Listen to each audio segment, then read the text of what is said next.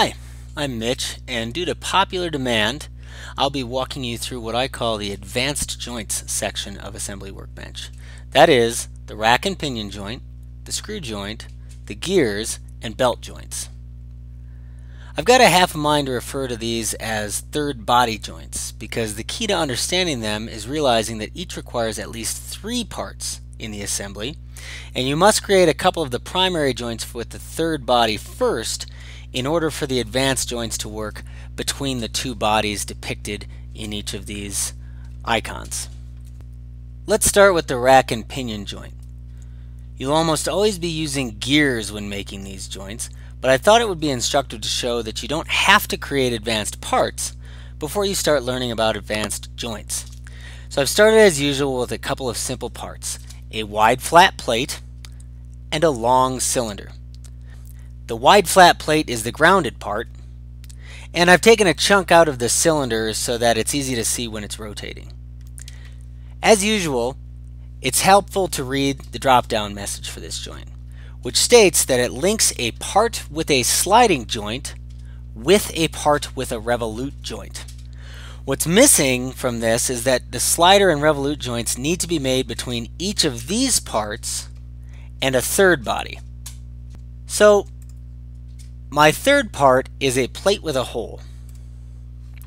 I'll make the slider joint, let's just say OK.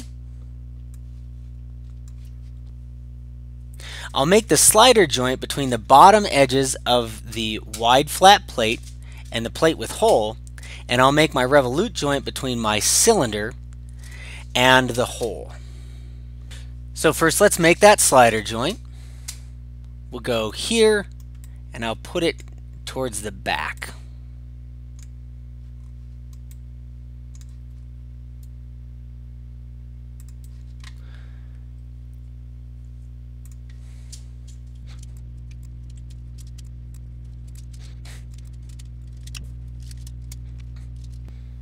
Okay.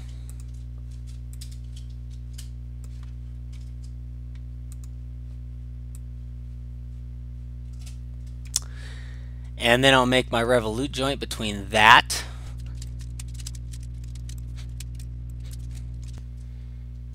so there and there.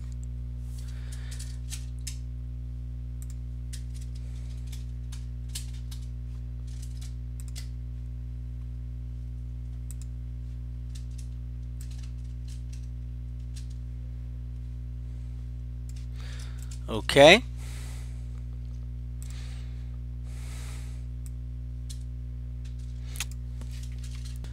So now you can see that my third body slides along the base of the wide flat plate, and this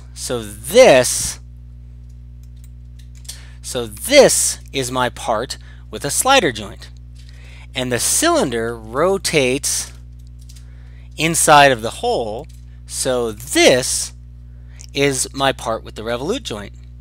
Both these joints are made with my third body. So now my rack and pinion joint will be made between these two. Note the second half of the drop-down tells me to select the same coordinate systems as the revolute and sliding joints.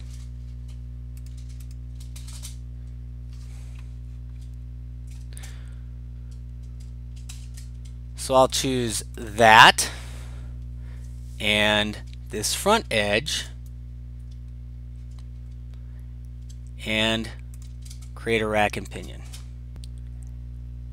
And I'm not going to change the pitch radius just yet. We'll hit OK, and then if I slide this along, nothing seems to happen.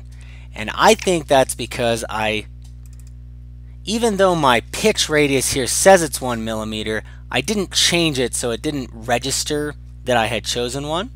So let's just do that and now try this. And you can barely see that it's moving. You see that? There we go. So that is rotating. So let's make that pitch radius 10 millimeters to start. If I start over here, and move it across the plate, the cylinder rotates 1, 2 full times as I get across the plate. Now if we make that half, it rotates 1, 2, 3, 4 times. And if I make it double, it rotates about once. But you notice that that's not exactly proportional. It's not like I cut it in half and it rotated twice as much, or that I doubled it and it rotated half as much. So I think we have to add gears to really understand this pitch radius. But at least you can see that as the pitch radius goes up, it rotates slower. As the pitch radius goes down, it rotates less quickly. Okay. Now let's move on to the screw joint. This is what you'd use to mate a nut and bolt if it was really critical to actually have the bolt screw into the nut precisely. I've already loaded in the same cylinder, which is like my bolt, and the plate with a hole, which is like my nut. The plate with a hole is grounded, and in both these examples, I've grounded the part that is not rotating. So I double click on my assembly to get my options back here. And we can see that the drop down menu guidance is almost identical to what it was for the rack and pinion. But it still tells us which two primary joints we need to make. So what's the third body? In this case, it can literally just be a line.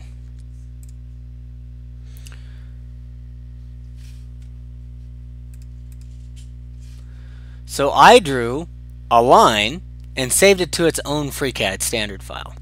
We'll import that.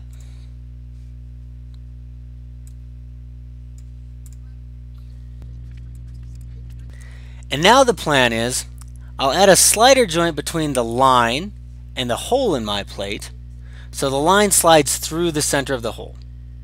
Then I'll add the revolute joint between the cylinder and the line, so the cylinder revolves around the line.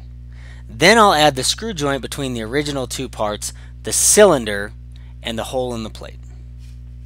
So we take our line and our pole, and we make a slider. Okay.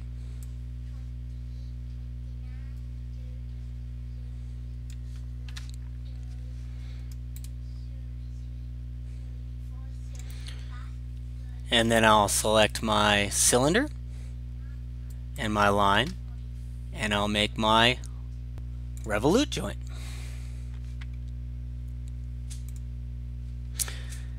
And it's actually very useful to have that line sticking out on one side of the revolute joint. Let's just check to see if it's working. Yes, sir. Okay. And now I can pull that line out and it pulls my cylinder. And now if I make my, select my cylinder and my circle, and I make my screw joint,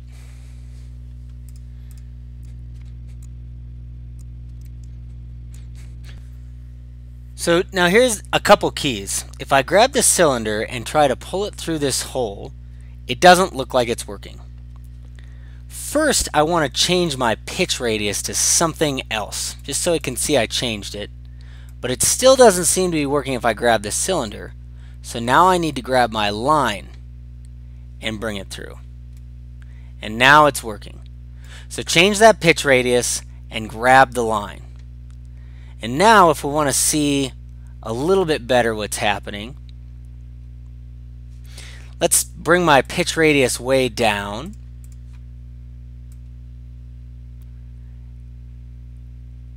And it seems to be rotating fairly quick.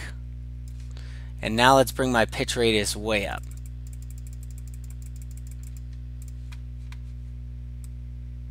And it's rotating slow. So a higher pitch radius is going to cause a slower rotation, and a smaller pitch radius is going to cause a much faster rotation. And that pitch radius is ultimately going to be determined by the bolt that you're using.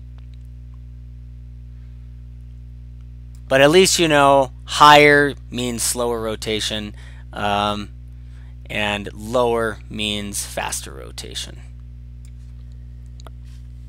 On to the gears joint.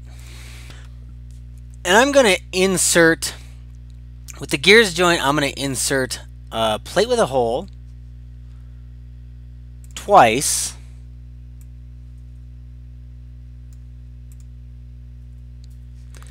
And I'm going to make that long cylinder both of my gears. So I'll add 2 of those. Okay. Notice that the belt joint is a drop down for the gears joint. The only difference between these two is that the gears joint will cause the 2 cylinders to rotate in opposite directions, just like 2 gears would if they were directly engaged. And the belt joint will cause the 2 cylinders to rotate in the same direction, just like they would do if they were connected by a belt. Now, I don't want my rotating pieces to be my fixed joint, so so these are my first 2 bodies, and then I've added, I would consider my 2 plates with holes to be a 3rd and 4th body, and I've grounded the body that one of the bodies that doesn't rotate. So the first thing I'm going to do is fix these 2 plates together as if they're a single part. That's not really required for either the gear or the belt joint. It's just that I happened to make a plate that I'm going to put both of these into out of 2 pieces. So you have to do one of those joints first. So I'll connect that.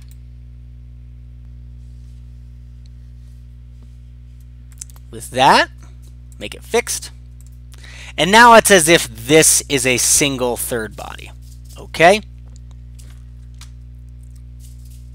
And now our drop-down tells us that we need to link 2 rotating gears together. So the way I'm going to make this a gear that rotates is to make a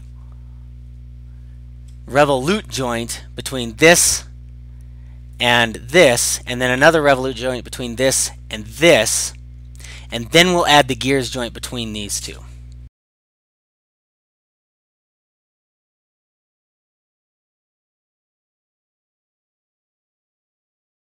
So now you can see this one rotates and this one rotates, but they don't rotate together. So now I'll pick that, and we'll make a gears joint out of them.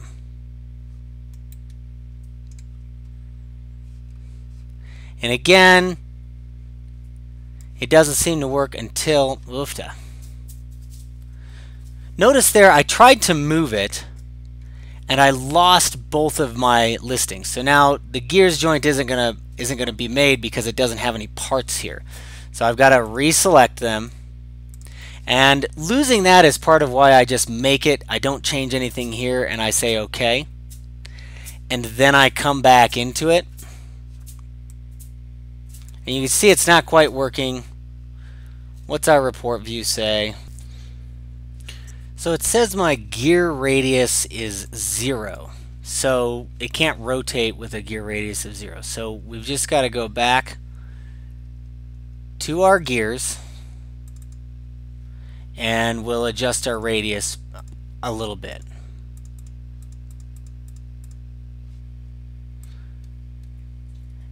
And now we can, oops,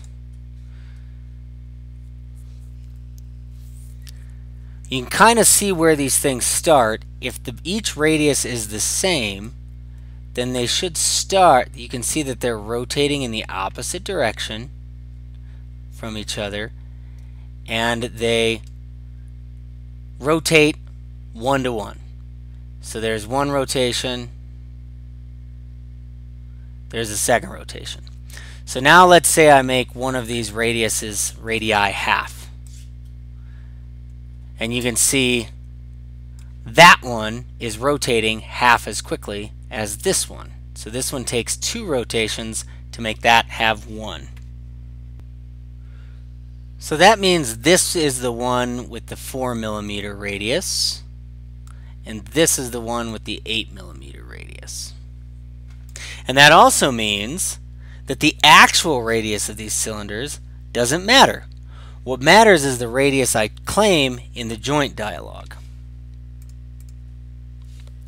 Finally, if I go to my drop-down menu and I just switch this to belt, now we can see that these rotate in the same direction. It's a little bit tough to see there, so let's maybe... There, they're the same spot, so let's maybe make them the same radius. And you can see as this one rotates around, that one's rotating in the same direction. So that's a belt. And that's a screw. Excuse me, that's a gear. And that's it. Now surely it would be instructive to actually make some gears, bolts, and nuts and see if we can get the math just right on the pitches and the gear radii for some of these joints such that the threads and gear teeth line up. But for now, you know that you can use really simple geometries to gain some proficiency first. I hope this was helpful.